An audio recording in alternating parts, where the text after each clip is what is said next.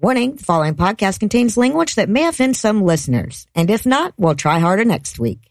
This week's episode of The Scathing Atheist is brought to you by the newest source for piping hot pornographic Pope pics, OnlyFans. OnlyFans, because they gotta pay for these NDEs somehow. And now, The Scathing Atheist. Hi, I'm Noah, and I'm going to be a camper at Camp Quest, a super fun summer camp for atheist kids like me.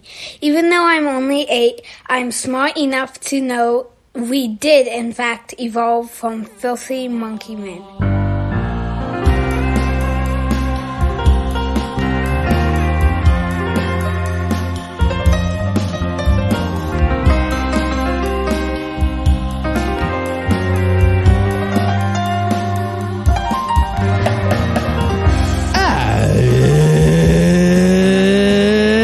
Thursday. It's May 20th. And it's International Rescue Dog Day. All right, it's Ethical Madge Bosnick There you Day. go, yeah. I'm Noah Lugeons. I'm Eli Bosnick. I'm Heath Enright. And from Kevin Smith's New Jersey, Cincinnati Red State, and Redtown Blue State, this is The Scathing Atheist. On this week's episode, America puts the ish in Jewish. We learn how vaccines are Holocaust adjacent. And Andrew Torrez of the Opening Arguments podcast will be here because he can't say fuck on that show. But first, the diatribe.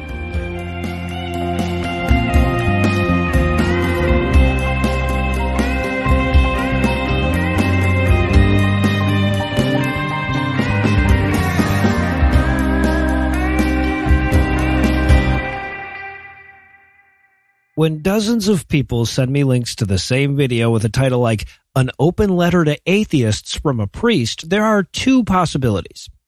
One is that they want to hear my response to whatever argument or argumentlet that video is presenting, and the other is that they're really hoping I can tell the priest in question how hard they can go fuck themselves. And I'm going to be honest, I'm not sure where the video everybody sent me this week falls. So this video comes from a Franciscan priest named Casey Cole, and he starts with the question, are you a good atheist? And I'm like, I don't provide money or support for the world's largest child rape cabal, so I'm already better than the best Catholic, aren't I? I mean, seriously, like, where does this arrogant prick get off acting like he gets to decide where the bar for goodness belongs for atheists? I mean, that would be true even if you set aside the fact that he's dedicated his life to a group that's presently harboring child rapists, and I have no idea why you would set that aside. So he goes on to split that question about goodness into two sections. The first is the are you a moral person question. Now, again, I feel like the guy who swears fealty to a book that marks out an acceptable level of beating one's slaves doesn't really get a say in issues of morality, but he's going to opine anyway. He admits that Christianity, quote, doesn't necessarily make a person moral, end quote. And I'm like, what the fuck is necessarily doing there? Christianity doesn't make people moral. There, I fixed it. In fact, if numbers are to be believed, and you guys seem to think 3 is 1, so who the fuck knows? Christianity actually makes people less moral. If we judge morality by, likelihood of doing immoral shit like beating your kids or murdering people. Of course, he admits that Christians fall short of their agreed upon moral code, but he fails to admit that it's when they do shit like wear mixed fabrics or suffer a witch to live. His point, though, is that Christians have a moral structure and we poor atheists don't.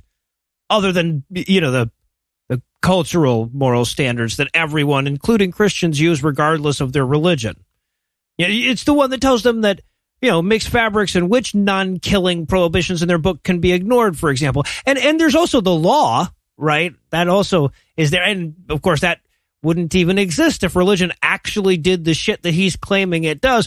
But all of that shit is just a warm-up for the main thrust of the video, which is an argument best summarized as, yes, but have you read everything ever written about Christianity? And if not, how do you even know what you're rejecting? Apparently their fruits aren't enough all of a sudden. So he opens this section with this little gem, quote, can you articulate why you don't believe in God in a coherent way? Or do you just say religion is dumb and use logical fallacies? End quote.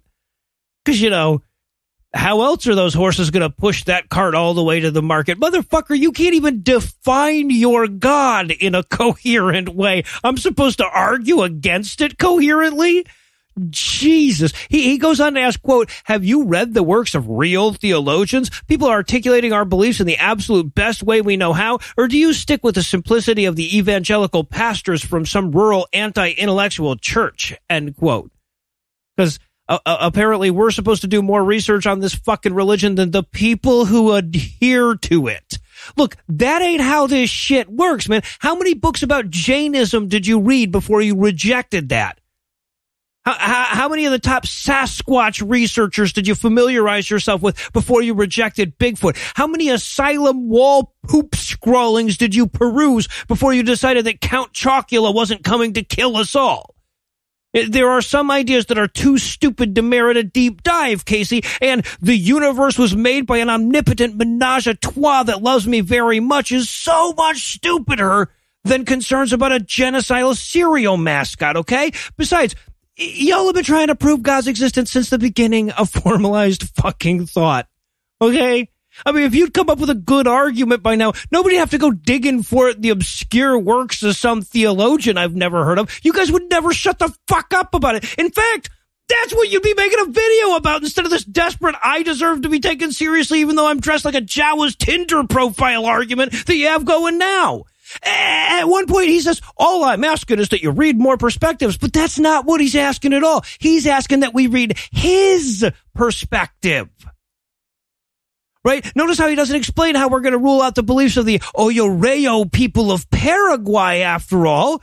You know, there are a functionally infinite number of worldviews, and if your only metric is at least as plausible as Catholicism, you would have to read literally millions of books before you could settle on any one worldview, or even prefer one.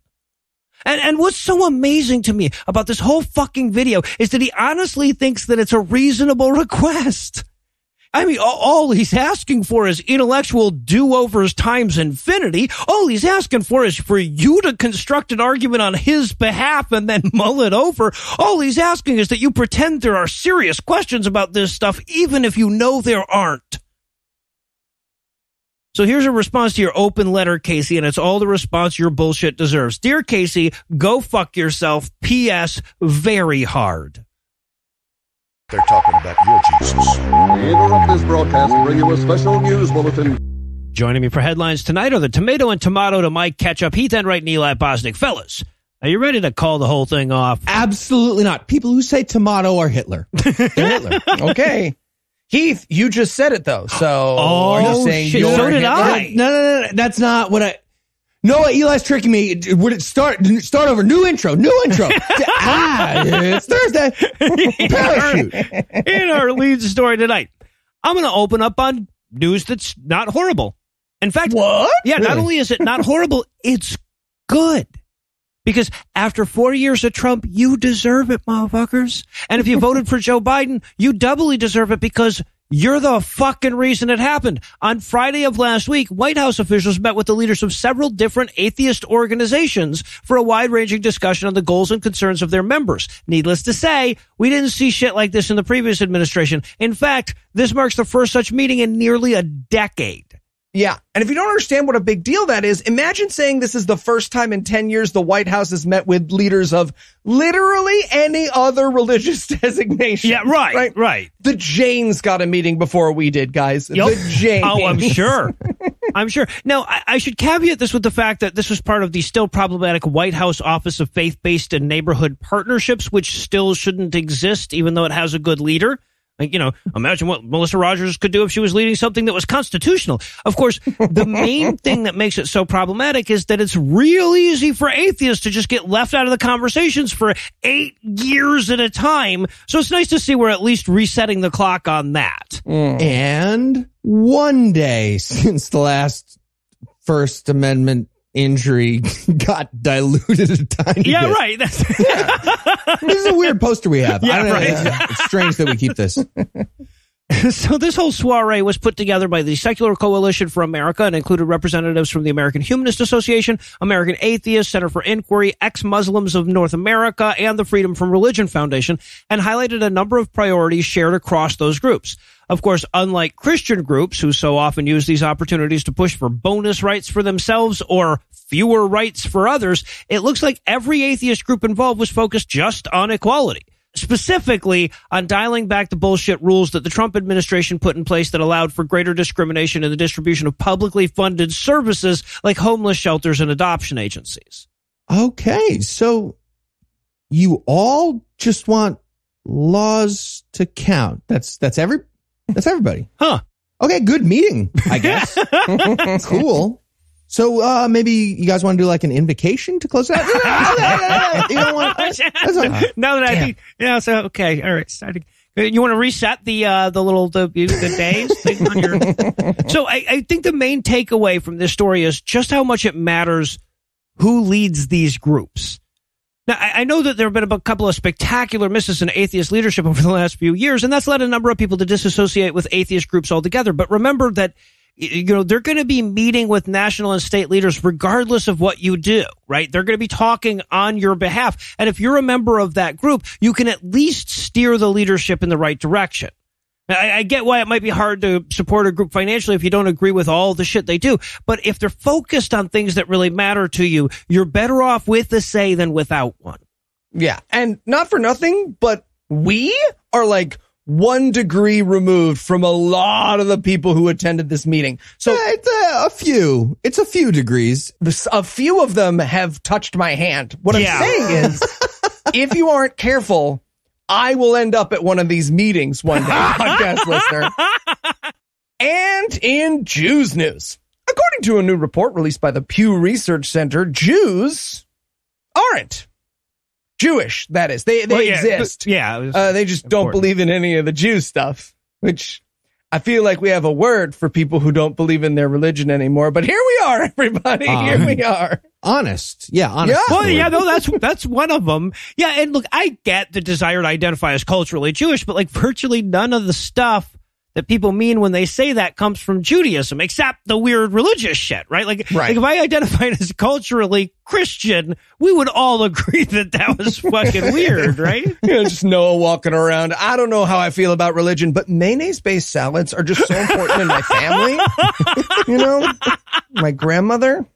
Yeah. So according to the Pew report, quote, overall, about a quarter of U.S. Jewish adults, 27%, do not identify with the Jewish religion. They consider themselves to be Jewish ethnically, culturally, or by family background, and have a Jewish parent or were raised Jewish. But they answer a question about their current religion by describing themselves as atheist agnostic or nothing in particular, rather than as Jewish. Among Jewish adults under 30, 4 in 10 describe themselves this way. Oh, wow. End quote. The survey also found that religiosity among those who identify as Jewish was lower as well. Jews are less likely than the U.S. average to attend weekly religious services, believe in the God of the Bible, and say that religion is important to them. Okay, so this is the inevitable result of them trying to actually answer the questions that their religion raises, right? Yeah. So with that said, I think our podcast has been ex-Christian centric for far too long, which is why we've created this helpful PSA for my fellow ex-Jews.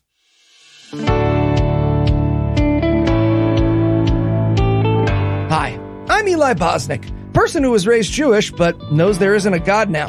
And if you're watching this video, you either just got hired at a Quiznos or you're in the same boat. So join me as we explore the exciting world of ex-Judaism that you're about to enter. First up, the awkward, overly long explanation of your religious beliefs. Being a person who was raised Jewish but no longer believes in God often means you'll find yourself in conversations like this. Eli, you're Jewish, right? Yeah, my mom is Jewish, and also my dad. Also, I don't Jewish, though. But the Holocaust was bad. Latkes. I was just going to ask you how to pronounce Hanukkah. Oh, yep. It's that. Okay, cool. That one. Missing the comforts of religion? Why not move to New York City, where everyone is somehow Jewish, regardless of their religion? Oh, I'm walking here. You call that walking? On Passover, no less, Father McDoherty. A shonder the way you drive. A shonder for the goyim. And finally, if you miss the experience of long services where you're not allowed to eat yet, why not try Eating with Goys? That's right. Eating with Goys wraps all the boring of religious services into the not eating of a Friday night. So I said to him, the only way I'm going to diversify that portfolio is if it shows up on BET. Right. Right? Yeah. So anyway, that's why the story took an hour to tell. Boys, the olive is ready. Sorry, did your wife say olive, like singular? Olive, you damn right she did singular. Oh, no. Being a person who was raised Jewish but doesn't believe in God anymore, the word is atheist. Welcome. And next up in headlines, we have a story about Lauren Opal Boebert. She's a member of U.S. Congress from Colorado. And yeah, that's a terrifying story already. That's right. The story, I guess, by itself. But I'll keep going. Point being, Colorado, just, go ahead and get your house in order. D up over there. I don't know what you're doing. Yeah. You have a district that elected a congresswoman whose platform is basically standing your ground at the front door of a 1950s lunch counter. That's your thing. And honestly, that's pretty much her other real job. Yeah, actually. Yep, for real. Other than being a politician and gun activist for literal domestic terrorist militia groups, she's also the owner of multiple gun-themed restaurants. Yeah. And this week, we learned how she handles all the critics. It's her magical armor of Jesus that she listed off her hand very clearly during the interview. So, okay, circling back here, as a resident of the state of Georgia, I'm actually legally required to abstain from shit-talking any other state's congressional representatives. So that bit was from Heath and Eli, Colorado. Yeah, damn right it was. Cory Booker doing clap push-ups on top of the Constitution. Fuck yeah. Yeah, Jim Jordan is moving on. So, Boebert did an interview with TV evangelist and faith healer Andrew Womack. Yeah, already impeachable, I feel like. Throwing that out there. Yeah, he does hard-hitting journalism about our elected officials as a TV evangelist and faith healer. And he asked her how she deals with all the personal attacks. And according to Lobobes, quote, "The joy of the Lord is my strength. And,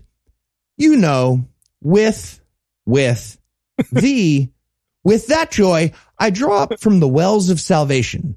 I have the armor of God, and that is all forward-facing to help me in the battle. I have," checks notes on hand, "the helmet of salvation, the shield of faith, the breastplate of righteousness, the belt of truth, the sword of the Spirit, and," it's the next page, "the shoes of peace." Can you imagine how much it must suck to be the kid that gets stuck with the shoes of peace? Yeah. And ironic, because those shoes are getting you a wedgie. Guaranteed.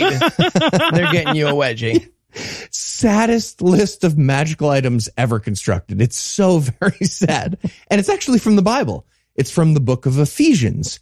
And it's supposed to be about Christian people having metaphorical armor against attacks from Satan. Or, in many cases, literal magic armor against attacks from the literal demon of evil that God created for some reason. Yeah. And apparently evil only attacks from the front-ish area. Yeah, right. Unless you turn around. But you don't turn around. You do not turn around. No, don't do that. And somehow that includes a belt that only faces the front of your body. Forward-facing belt. Forward-facing belt. Like a I bracelet. don't know how that works. And it has truth in it, on it, on the buckle. I don't know. I just have lots of questions about the logistics of that whole commando uniform. So if Wonder Woman wraps you in the belt, you have to tell the truth. True. But my question, okay, and this comes back to the forward-facing thing as well. The shoes are armored? This is making less and less sense as we go. Just all clonking around like Face Off. Also, I feel like if there's anything you don't want to be as ephemeral as the spirit, it's your sword, right? Like ghost sword is the worst. Yeah, spirit sword doesn't sound like the greatest. And I just want to circle back to the part when Womack and Boebert, they just completely ignored the fact that she's a terrible human being. And just about all the criticisms are super valid. The personal attacks he was talking about, that's stuff like, hey, you own an open carry gun restaurant in a place called literally Rifle, Colorado, and you have your entire staff carry around holstered firearms while they serve food. Jesus fucking Christ. Okay. Or, hey, your pestilent kitchen did a pop-up store for pork sliders without a license and gave 80 people food poisoning. That's a real thing that happened. Oh, wow. So, I don't know. Maybe she needs to get some righteous gauntlets of food prep for the staff or something like that. The holy refrigerator. I'm sorry. I just circling back. What is the appeal of an armed server? Right? It's not like Hooters where it's like, I get to see boobs. I mean, don't get me wrong. I bet their tips are great and they're so snappy at the waiter, but I don't really get, why do you want an armed? Yeah, I actually see a lot of pluses to an armed server. For the server, yeah. Exactly. And in What's New Pussycat News. It's important in these trying times to appreciate the simple pleasures in life. A hot cup of coffee on a cold winter morning, a loaf of freshly baked sourdough bread, and the ceaseless well of crazy that is self-proclaimed prophet, Cat Care, who continued to be the gift that keeps on giving this week when she announced that she had a photograph of angels arresting demons and that she'll show it to us if she can find it. Oh, if she can find, she misplaced that? Yes. Hey, Kat, I got an idea. It's probably right next to the picture of St. Patrick's house in heaven, where he's being attacked by enormous sentient clover monsters that you also took. You also took that picture. Next to that one. It might be next to that in your pile. Okay, but so in her defense, I can imagine a lot of reasons both the angel and the demon might want to delete any evidence that they were hanging out with Kat Kerr. Right. And, and they do have magic powers, so I can see how this happens. Fair. Yeah, absolutely. So while appearing on Steve Schultz's program Elijah List, a YouTube show that provides us a significant amount of job security at this point, the bubblegum bewigged prophetess was explaining to viewers proper demon management technique, saying, quote, "You can't kill a demon, people." Well, that part is true. So far, so good. She's nailing it. Yeah. You couldn't do it yourself at all, okay? Yeah. Number one, proceed. They're spiritual, you're physical. That's just not going to happen. If you had a physical sword, it would pass through them. What? It wouldn't do anything to them, all right?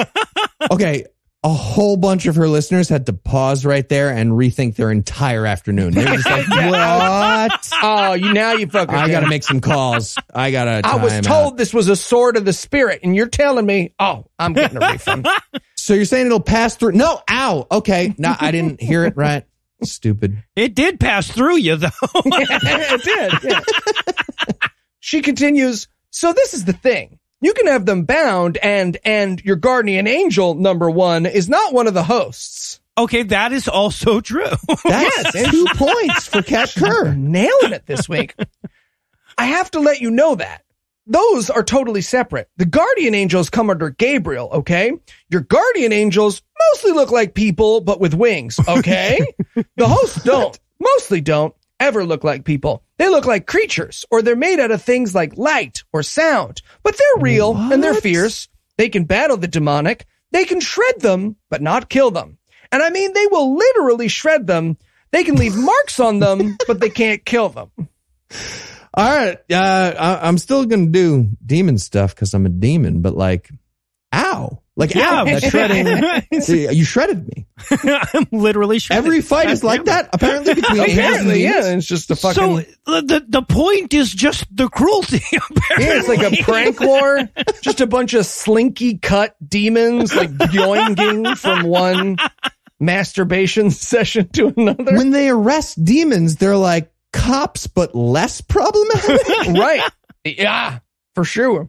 So yeah, usual stuff that we've come to expect from Cat Care. But then we learned that the hosts actually have a profit-only version of cops that they put on just for her. Quote, I've seen it. If I find it, I'm going to show it on a live stream. I'll just hold it up and show it to people. I literally took a picture one time.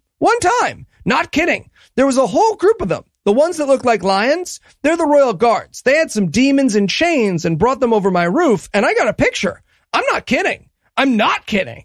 They were showing me the ones they had captured and were dragging either for judgment, because I have been in the courtrooms of heaven where sometimes demons are dragged up and judged and then the Father deals with them. They're either thrown in a dry place, they're thrown in chains. Sorry, those are the two options? Yep, those are the two penalties. That's a weird pairing.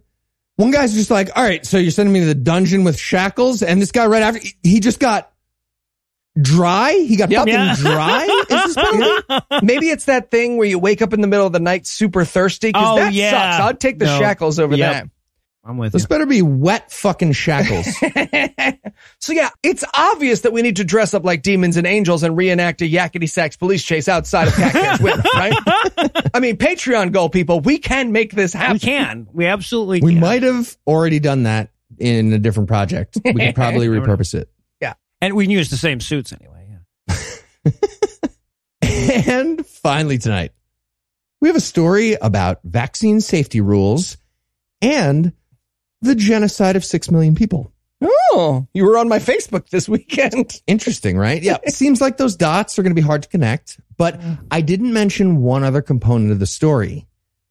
Deanna Lorraine. Oh, there it is. There it is indeed. She's a Christian right activist, and therefore her job is approximately dot that connects any other dots ever whenever I fucking feel like it. Yep. She's il dato di tutti dati. And We're high class. We're highbrow. This is a highbrow show.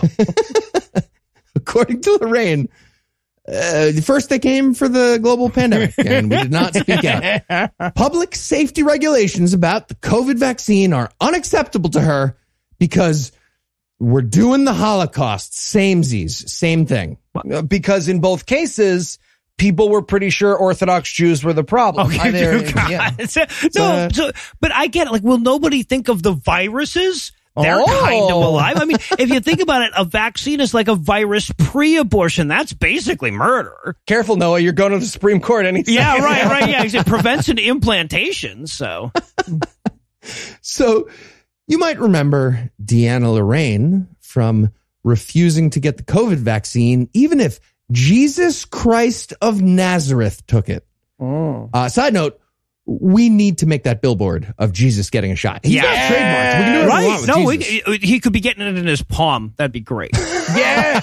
And they're missing, and he's like, wah, wah. He's giving a sassy look. Getting dose 1 in the right hand, dose 2 in the left. That'd be awesome. Yeah. We're definitely doing that. Patreon goal, people. We'll do it. And you might also remember Deanna Lorraine from a couple months ago when she made a video of herself dressed up as a fake doctor or nurse, she didn't specify, going to public businesses and screaming at cashiers, insisting they explain the exact molecular structure of the virus if they want to have rules about wearing a mask in the store. She made that video on purpose and released it on her show. She did that. That was her point. It might as well be a video of herself calling the cops on a black family having a barbecue in the park. Yep, right. Proudly. Yes. And one other thing you probably remember, well, actually, you probably do not remember her from getting less than the margin of error when she ran for Congress last year. Yeah. By the way, I just gave you the CV that got her frequent appearances on national broadcasts. Yep. On Fox News, The Blaze, Newsmax, and The Daily Caller. Millions of people have heard this woman's opinions. Yeah, I mean, look, Keith, she's a star of stupid bullshit. I mean, they saw her work she was doing in the minor leagues. They had to draft her. That's not how minor leagues or drafting works. But you know what? You keep tossing out them sports analogies. Eventually, you are bound to nail one. Touchdown. Maybe they called her up, but they would have had to draft her, right? Exactly. It's a stretch either. Call her down from the Yankees. Call her. Nope. Okay. Those guys didn't get vaccinated. We're just going to push right through. I like the idea of describing someone as getting called down from the majors, though. Tim Tebow gets it. I mean, her vote total called her down from an attempt at the majors. One other detail. You might also remember Deanna Lorraine from just now when she compared refusing taking world-saving medicine to being Jewish in Nazi Germany. Right. Here's what she had to say exactly. Quote, they're going to start dividing up their sections of sporting events, churches, and other areas of public interest. Those are the public interest things she could think of. Mm-hmm. Yeah. Total. Sports, churches, other. And continuing the quote, it's going to say vaccinated people or non-vaccinated people. So you can expect to be put in a different section, whether you've been vaccinated or not. I mean, yeah, they're actually already doing that in hospitals. It's I think it's called the ER. Yeah. Where they're doing it right now. They have separate sections there. Absolutely. So apparently that's all bigotry. And speaking of which, she continued, I don't want to be hanging out with the vaxxed anyway. But imagine what the Jews experienced, right? What? Again, we go back to the Holocaust. Again, she goes back there a lot. Yeah. Again, we go back to the Holocaust, where they had to show their papers. They had to wear the gold star. This is also like when they had separate water fountains, separate schools, separate eating areas for blacks and whites. How is this any different? End quote. Are you asking? It's Jim Crovid. Yes, she is asking. She's asking. So, you guys have any ideas? How is this any different? Is it different? Oh, sure. I mean, I feel bad for segregated African Americans and Jews during the Holocaust. So Yeah, there's one difference example. right there. Yeah. Wait, I'm sorry. Circle back a little bit here. Does she think that having to show papers was the problem with the Holocaust? Focus heavily on that. Because A, no, and B, I have bad news for you about them voting laws you're supporting, D-Lo.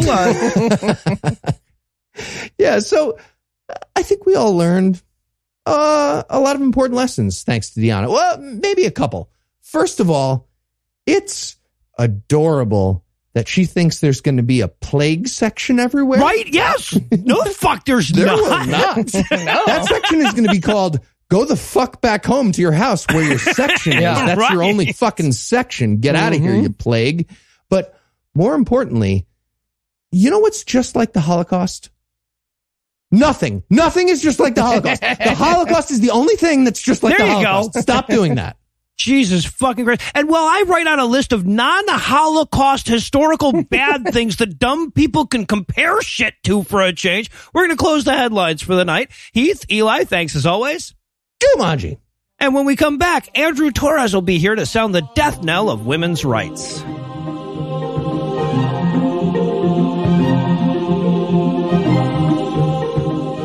Hey, podcast listener, I'm No Illusions. I'm Heath Enright. And I'm Eli Bosnick, here to remind you, it's Matreon. What's Matreon, you ask? Well, that's the time of year when we come to you and remind you that the only reason we're able to make these shows is thanks to the awesome folks who give us money.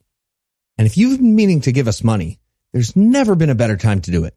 This year, each and every new and upgrading patron for our sister show, God Awful Movies, gets us closer to goals of fun stuff we'll do at our patron-only Pajama Party live stream in August. Want to watch Noah juggle? Want to change Heath's name legally to Keith? Throw us a buck or two over on God Awful Movies, and you can help make that happen. Was it legally? You can, well, how else would you change it? Yeah, you can illegally. view all the goals over at the fundraiser website, Matreon.com. That's Matreon.com. Matreon. Dear sweet Jesus, please God, give us your money. Okay, too much. Okay. I mean, thank you. Casual. Casual. There you go. Breezy, thank you. Breezy.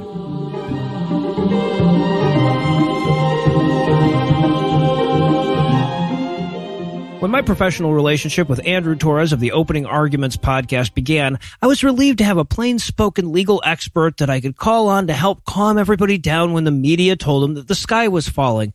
But thanks to the last 3 Supreme Court nominees, I find it's far more useful to have a plain-spoken legal expert that I can call on whenever the sky is falling. So, Andrew, welcome back. Noah, thanks for having me. And reinforce that umbrella. That's good advice. So, someday maybe you'll come on and we'll talk about good news, but that is not today. Nope. The reason I asked you on today, other than just enjoying your company, is that we got some pretty disturbing SCOTUS news this week that many are portraying as a potential death knell for abortion rights in America. So can you tell us what happened Monday? Yeah. So the Supreme Court granted certiorari in a case called Dobbs versus Jackson Women's Health Organization that challenges a law in Mississippi.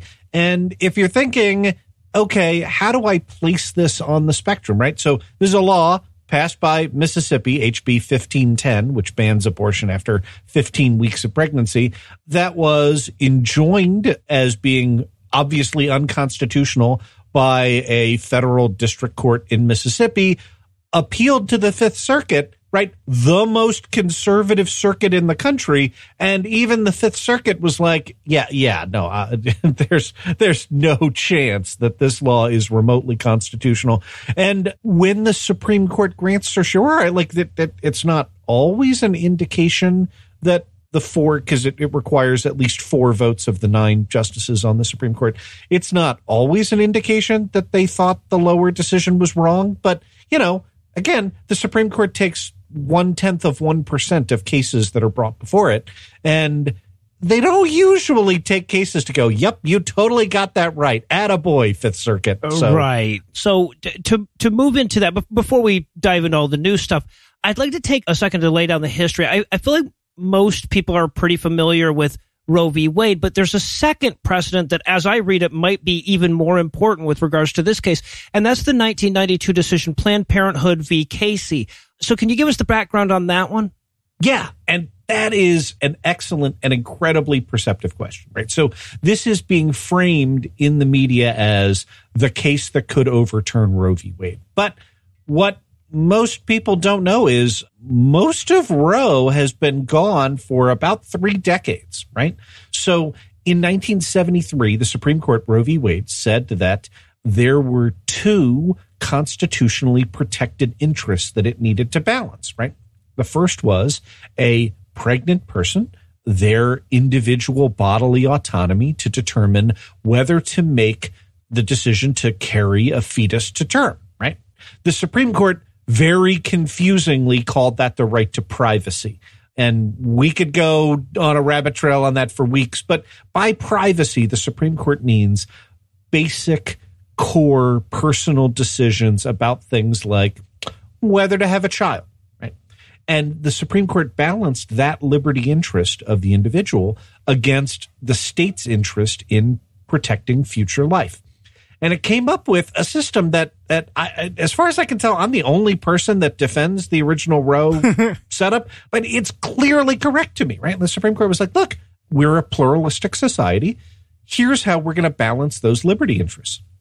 We're going to take a 40-week pregnancy and we're going to divide it up into trimesters. And in the first trimester, the pregnant person's liberty interests are paramount, right? So the state may not restrict your right to have an abortion at any point during the first trimester. In the third trimester, we're going to say the state's interests are paramount. And so if they decide, they don't have to, but if the state decides that it wants to ban abortion outright, it can do so in the third trimester. That is after 28 weeks. And then in the middle, that's 13 to 28 weeks, right? The Roe court said things are in equipoise, right? They are roughly balanced. And so the state can restrict but not ban the right to an abortion. That was the state of the law in 1973, which, by the way, makes a ton of sense. And right-wing activists were super not happy about that decision and began immediately trying to come up with ways to challenge that trimester system. And one of the things that they came up with was the state of Pennsylvania in the late 80s passed a bill that, among other things, required women under the age of 18 to get the consent of at least one parent. And there was a judicial bypass if there were allegations of abuse at home, right? But the idea was that those young women would have to get parental consent in order to move forward with an abortion. And the reason to do that was that would apply whether you got an abortion in week 1 or week 8 or week 15 or week 29, right? Regardless of the trimester system. And so that was the case that conservative activists teed up in the late 1980s, which came up to the Supreme Court in 1991. They ruled on it in 1992. And the thought process was, we just had 8 years of Ronald Reagan. We just had 4 years of George Bush. We've had an awful lot of conservative judges appointed to the Supreme Court. And maybe they're going to take another look at Roe v. Wade and come out a different way. And they had this sort of two-pronged attack. The first argument that was made in the Casey court was overturn Roe v. Wade and say there is no right to privacy that includes a right to an abortion inherent in the Constitution. The Casey court declined to do that. This was moderate Republicans, Sandra Day O'Connor and Anthony Kennedy, who on the grounds of stare decisis said, yeah, if we were coming at this as a case of first impression, maybe we'd come out differently. But Roe's been on the books for, 2 decades now, seems to work okay. We're not going to overturn that and say there is no right. But we are going to replace the trimester test with what was called in Planned Parenthood versus Casey, the undue burden test, right? And the idea was states can burden a woman's right to an abortion, but they can't, quote, unduly burden it. What does unduly mean? I don't know. Ask Anthony Kennedy. Right. It was invented out of whole cloth, and they used that to uphold the Pennsylvania law that said we're going to require parental consent. They said, look, this is a burden, absolutely, but it's not a, quote, undue burden. And ever since then, that decision was 1992, almost 30 years ago. Various states have been trying to chip away with varying degrees of success with imposing more and more burdens and trying to find a favorable court to say, yeah, that's a burden, but it's not a, quote, undue burden, so the law is going to stand. Okay, so now, of course, a number of states have recently passed excessively and certainly unconstitutionally restrictive abortion laws, my own included. Is there something about the Mississippi law that makes it particularly ripe for the anti-abortion wing of the court, or is this just a case of like they have to choose one of them and that's the one that came up? Yeah, this is a really, really bad case if you are on the side of justice. It's a good case if you're an anti-abortion activist, because the Mississippi law prevents abortions after 15 weeks, right? And so on the heels of that are laws in Arkansas. I don't know if the Georgia law is 6 weeks, but yeah, it is. The Arkansas law is, yeah, right. 6 weeks is essentially banning all abortions, right? Like it is virtually impossible that you would know that you're pregnant and then be able to schedule a time at a clinic, even if you did the second, you became aware. Yeah, you'd have to get preventative abortions. Yeah, exactly. Right. Exactly right. So the Mississippi law doesn't seem as draconian, right? It's 15 weeks rather than 6. And, it challenges, and most of the briefs are sort of devoted to this issue that I think is a complete red herring to abortion law, and that is sort of the question of viability. And the reason for that is the state of the science in 1973 was such that the third trimester, right, weeks 29 forward, roughly coincided with the earliest that a fetus could be usually like delivered via cesarean section and then kept alive via heroic measures outside the womb, right? And that was called viability. Science has gotten slightly better in the past 50 years. And so that viability threshold has moved forward to about 23 to 24 weeks, right? And again, we're talking about heroic, life-saving interventions. And that almost certainly are going to have like long-term effects for the child, child that's delivered at that point. Yeah. Yeah, that's exactly right. But so one of the reasons that accompanied the Casey decision was the idea that a fetus could be, quote, viable even in the second trimester. So maybe the liberty interests change. Why that would change, I have no idea. Yeah. I mean, that doesn't seem well thought out to me, but you know. It's not like that's another option. Well, you can either have it aborted or let's just take our chances with the cesarean. Like, come on. If I wake up tomorrow and a 75-year-old dude has been artificially attached to my kidney, right? Yeah. And the question is, if we disconnect him from your kidney, he's going to die. Like, I still get to choose whether he gets to live on my kidney. Anyway, I'll save my rants. So that question of viability has been a key part of the reasoning in Casey, even though it really wasn't part of the reasoning in Roe at all. It just sort of happened to coincide. Obviously, Mississippi's law at 15 weeks is way before viability. And so one of the ways in which the question has been teed up, and what you do in a cert petition is you summarize for the Supreme Court the question or questions that you want the court to resolve. And the question is, are pre-viability restrictions on the right to an abortion constitutional? And that is explicitly before the court. And so you see where this is going, right? Like, you can very easily, sort of package, 15 weeks, that's enough time to discover and think about it and make an informed decision. But the next case in the pipeline is going to be Georgia, is going to be 6 weeks, right? Is going to be an effective gutting outright. Yeah. Yeah, right. Because once you've abolished the reasoning behind it, then the lower courts can be like, well, yeah, sure, 6 weeks. That sounds right. Yep. That sounds right now. Exactly right. And notice that they look at these questions in isolation, right? It is, does X unduly burden a person's right to an abortion? Not, does X in the background of a regulatory regime that already includes Y, Z, A, B, C, D, 1, 2, and 3 unduly burden a woman's right to an abortion, right? Like that analysis isn't done and hasn't been done even in the most recent cases, right? The June Medical Services versus McGee case that we talked about last year. Okay, so what happens next here? Like, for people who aren't really court watchers, what's the process from here, and when will we know anything? So we will not know anything until next year. What happens is, now that the Supreme Court, so the Fifth Circuit upheld the injunction from preventing this law in Mississippi from going into effect. Mississippi appealed to the Supreme Court, and they filed a petition for certiorari. The Women's Health Organization filed that Jackson's Women's Health Organization filed an opposition brief and said, no, Supreme Court, you don't need to take this case. This is a totally straightforward application of the law.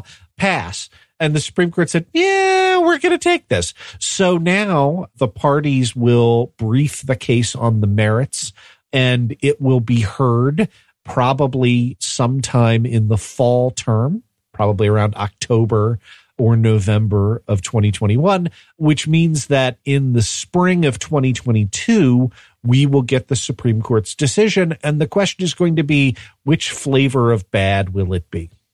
Really? Yeah. Now, is this like, so there are no good outcomes here, or is it a binary thing? What could happen? So a couple of different ranges, right?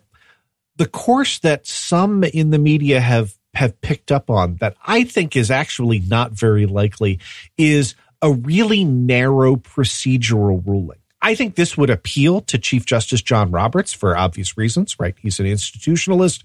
He does not want to be perceived as the Chief Justice of the Supreme Court that overturned Roe v. Wade. And so the court has before it the question of whether a women's health organization, an abortion provider, here it's Jackson's Women's Health Organization, but let's be honest, this is Planned Parenthood kind of squarely in the sights, right? Whether an abortion provider network has standing to challenge these kinds of laws, right? So the original Roe v. Wade was Jane Roe, Norma Jean McCorvey, right? Was a pregnant woman. And so no question that she had standing. Planned Parenthood versus Casey, right? That again, the original challenge in that case was brought by Planned Parenthood, an abortion and among other, women's health organizations. But their standing was based on the idea that they provided abortions and were therefore affected by the law.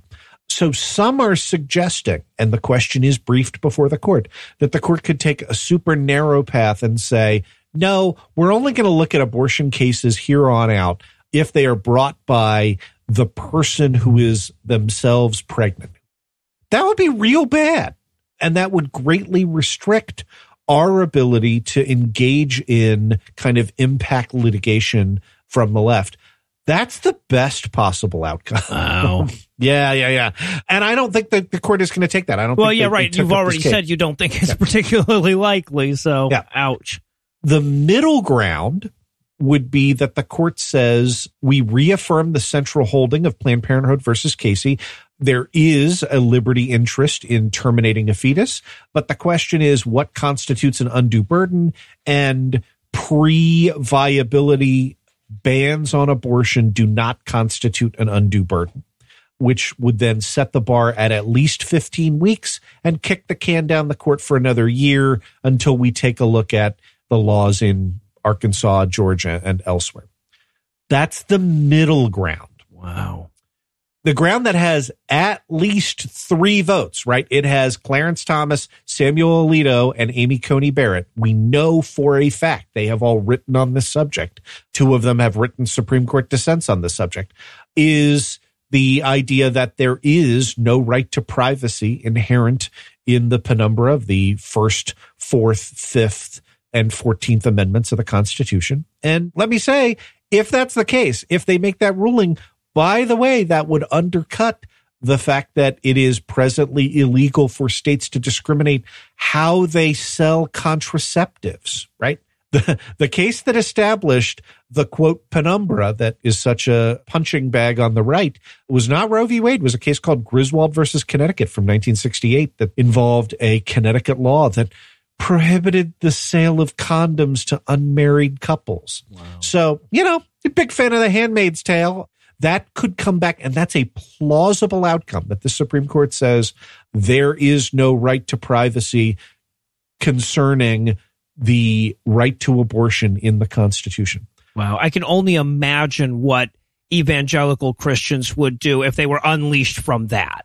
It's right. And I haven't gotten to the super bad scenario. And I think this is highly unlikely, but there is at least one vote on the Supreme Court right now.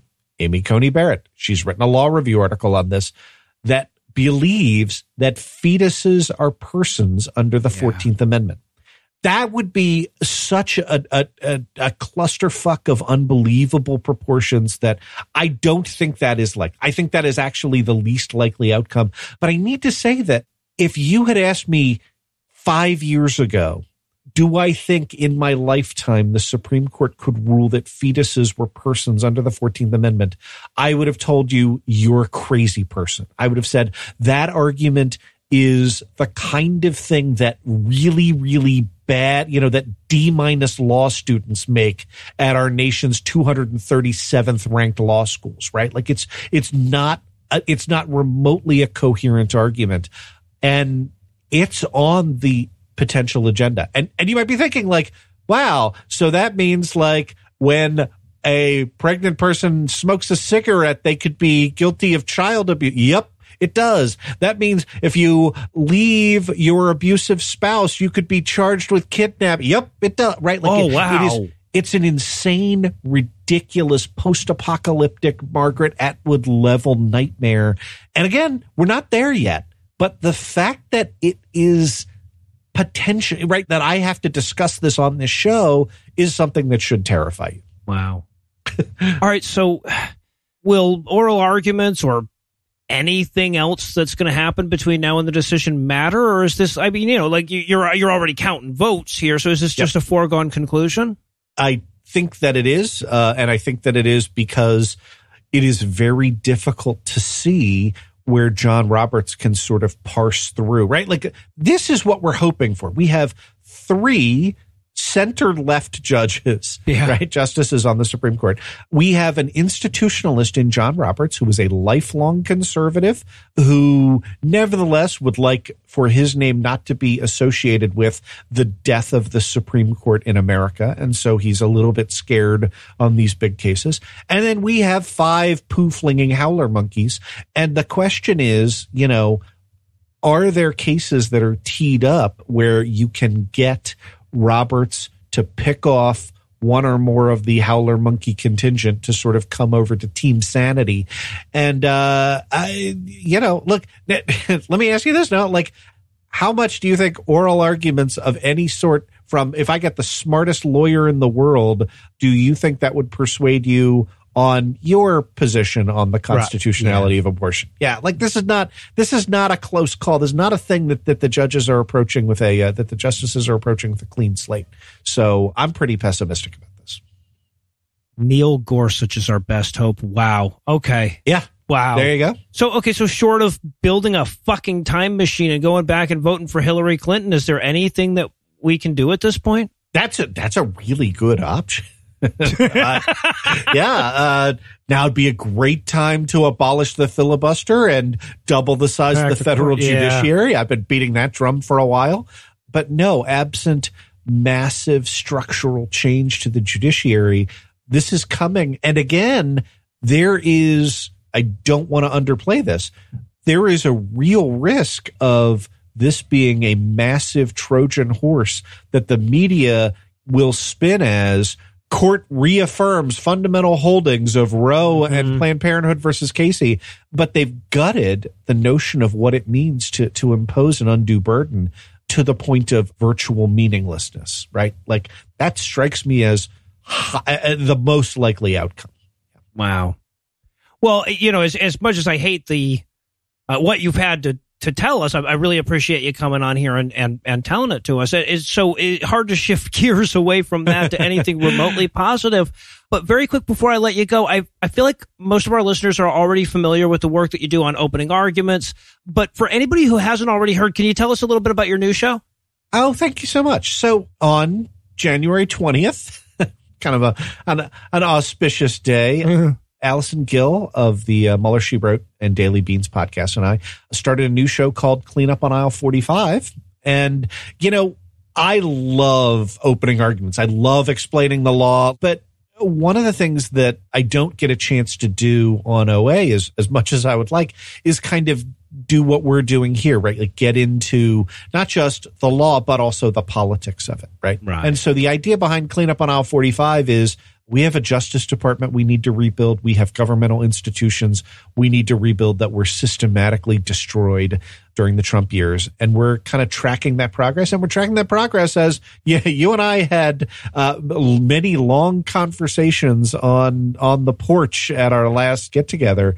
We were way to the left of Joe Biden. Yeah. And so it's kind of an issue of tracking Joe Biden, right? Somebody who those of us on the left are correctly skeptical of, who, spoiler, I has exceeded my expectations in ways that I couldn't possibly imagine. There's still a lot more to do, right? And there's still plenty of holding Biden accountable, but also kind of tracking Biden's efforts to hold Trump accountable. And that's the show. So if you like this kind of thing, then you probably would like the show. Yeah. I've really been enjoying the hell out of it. Obviously, I've been a fan of opening arguments since you started the show, and I really love AG's show, Mueller, She Wrote as well. So it was really cool to see the two of you teaming up, and the outcome has been everything I was hoping it would be. Oh, thank you so much. All right. Well, Andrew, it's great to have your expertise to call on. Thank you so much for your time. Anytime.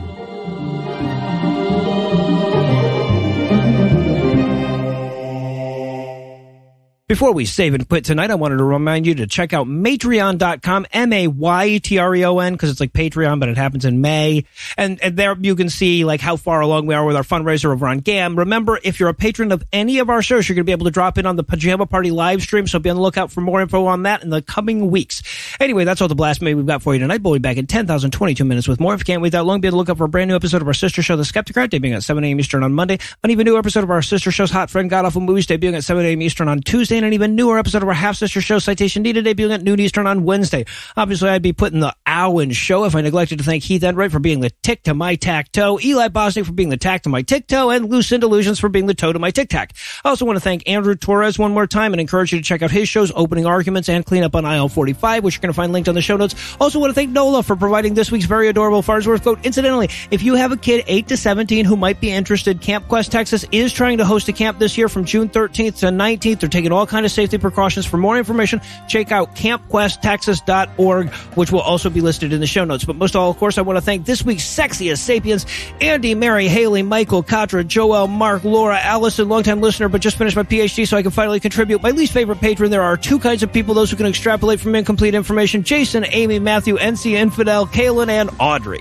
Andy, Mary, Haley, Michael, Katra, and Joel, who are so bright eclipses need special glasses to look at them. Mark, Laura, Allison, longtime least favorite and incomplete information, who tap whole kegs of whoop ass. And Jason, Amy, Matthew, NC, Infidel, Kaylin, and Audrey, who are so hot the Fahrenheit scale craps out before it gets to them. Also, Allison, happy birthday and anniversary from David. Legal services for this podcast are provided by the law offices of P. Andrew Torrez. Yes, that P. Andrew Torrez. Tim Robertson handles our social media, and our audio engineer is Morgan Clark, who also wrote all the music that was used in this episode, which was used with permission. If you have questions, comments, or death threats, you'll find all the contact info on the contact page at scathingatheist.com.